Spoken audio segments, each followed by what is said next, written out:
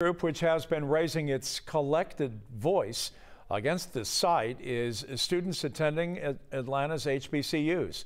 With that, here's 11 Alive's Kara Spelcher.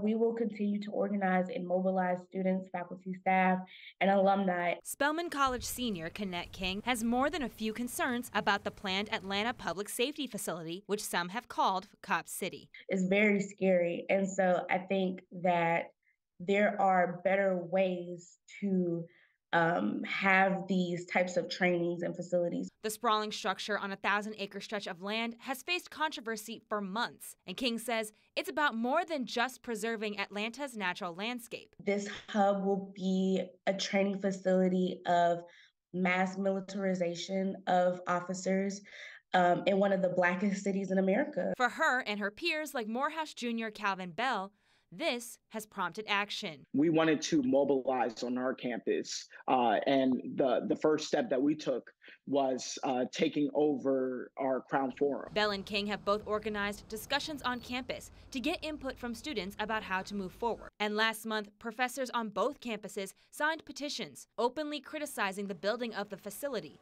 Both students say this action helps give them hope for their cause. As people of color and as students of color, we want our voices to be heard and to know that we do not feel a sense of protection, especially when it comes to the hands of police officers in general. And moving forward, they want elected officials to hear them loud and clear.